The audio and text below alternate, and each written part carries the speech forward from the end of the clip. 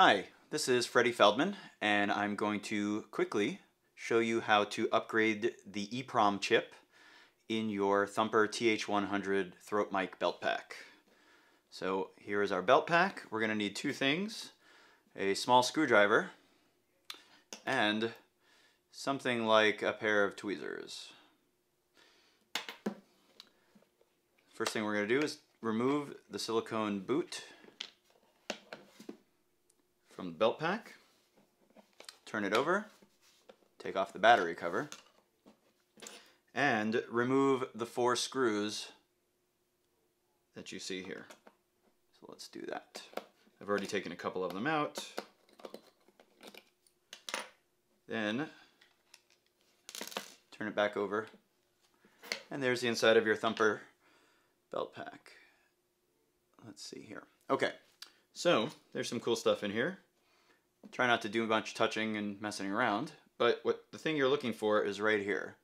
This is the eeprom chip that stores the program for your Thumper. What we're going to do is gently remove it. There's a couple different ways you can do this. One way, you could take the board out of the enclosure and then gently slide your tweezers underneath and lift the chip out. Now, be very careful because there are little pins on the end of this and you don't want to bend them.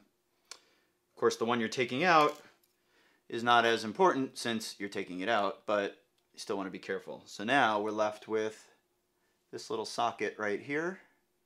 Can you see that? And that is where your new chip will go. So we take the new chip, we can set this back down, and we gently place it into the socket. Try not to bend the pins. That's really important. Take a look and make sure all 8 pins are in the right way. And you'll see there's a little divot on the top, a little bump. You see that? That goes up towards the connectors, towards your audio connectors. Everything, that's the up. Everything faces up. So there's our chip.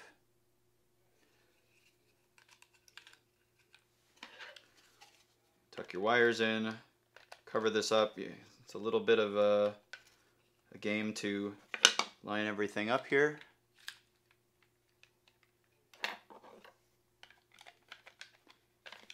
You turn it back over, close up your screws, and you should be all set with your Thumper belt pack eeprom upgrade. Thanks.